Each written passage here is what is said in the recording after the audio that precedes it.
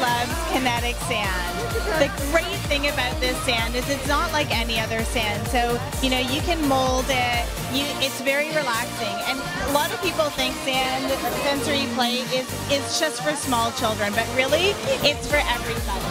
When you pick it up, the way it moves. Wow. I keep this in my office at work, and whenever anybody comes in, they can't help but play with it. It's very relaxing. It looks like brown sugar. It looks like brown sugar, it feels like it, but it has its own movements. It's the texture of it. Sorry?